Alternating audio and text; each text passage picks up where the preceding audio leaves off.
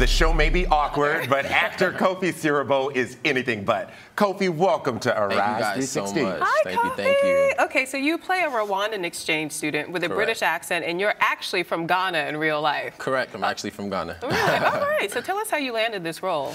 Oh, man, so I was here in New York, actually, and they started the casting process in LA. I wasn't able to be there. My brother actually casted for the same role, and he was in LA.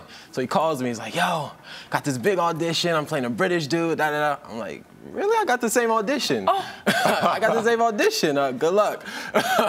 Family drama, yeah. I love it. I'm used to it, because he's my older brother. He's 2 years older than me, but we're really similar in like height and appearance, so I'm used to it. But I got the call, I sent in a tape, and they liked it. They were like, okay, we really like it. Work on the character a bit, and then send in another tape. Sent in another, and for me, it was just like, okay, you're really gonna play a British guy on TV, like, sure. So I wasn't really putting too much pressure on it. I kind of just did it and let it just, you know, be. So I sent in the tape, and then I got another call, and they're like, okay, we really like it. Now we want you to Skype with Greer, who you guys just saw. Yeah. She plays my sister on the show, so me and Greer Skyped, and from there, it's all history. I got a call while I was in Union Station, and they're like, yo, you booked the job. You got the part. Well, let's talk about this part. What happens, though, when you get the part and your older brother doesn't? I mean, do you break it? It's like a Tia Tamara Mary moment. Yeah, but they're twins. Like, do you break it to them, break it to your brother easy, or is it like really competitive? And you're honestly, like, yeah, they went with a younger version.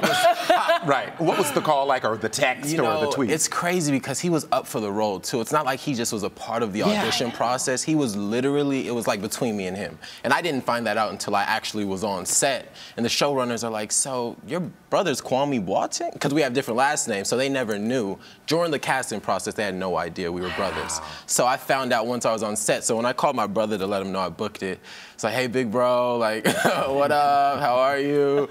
So I booked the job, da, da, da. And, you know, because there's so much love, like, he ultimately was excited for me. Obviously, there's some disappointment in that. And I've dealt with it with him booking a role over me, but at the end of the day, it's all family, you know? Well, I love that the operative word is ultimately. Yeah. Ultimately, the happiness came around. Well, let's talk about, you're one of 4 new characters on the show this season. It's in its 4th season.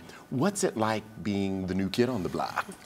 Man, it's like being the new kid in school. It's just like they've been together for 4 years, and luckily the new showrunners are also completely new. So I didn't feel too like, oh my God, I don't know what to do. Everybody was super welcoming, and it was great. Like, it's been 5-6 months now. Like, I started shooting in January. We're in May now, and everybody's like, it's love. It's all family. Have you heard from African fans? Have you heard from Rwandans? What do they say? It's starting really slowly because my character got introduced in the 1st episode, and throughout, like, I think we're on the 6th episode now, but slowly my character begins to pick up, and then it's like, okay, people are starting to recognize it and recognize the character and recognize me. So it's slowly building up, and slowly I'm starting to realize, like, on social media, fans from all over are like, oh my God, you're the kid who da da da da da. So your following is building. It's how many followers do you have? I think I have like 10,000 on Twitter. Okay, which is nice. And growing. Yeah, and growing. Yeah, it's nice. So your older brother's an actor, and we had your younger brother on the show. Kwesi, he's also an actor. So, like, what is your mother putting in the kelly welly? I don't know, Kelly welly is a Ghanaian dish. It's like a Ghanaian finger food. It's very spicy, gingery. It's really good. But clearly, she's putting something in your kelly welly. I mean, what is it? Honestly, I feel like they have so much energy themselves that it just transferred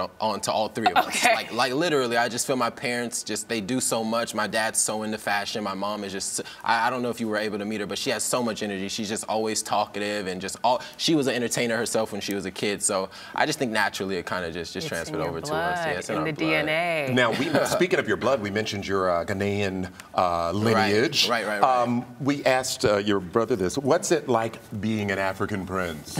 I mean, you don't get to experience that here in New York or in LA because nobody knows about that or really understands it. But just me knowing it really helps me just feel grounded. I feel like it's just like to know you're from something much bigger than just LA or America, which is fine. But just for me personally, it gives me just something to look forward to. I can't wait to like really dive down that heritage. But do you wake up and look in the mirror and say, I'm royal? Not at all. Not at all. That's what I mean. I haven't tapped into that. I haven't tapped into that. It's really more of just like a knowing, and then again, it just makes me feel really like humbled. Like it's overwhelming to even know.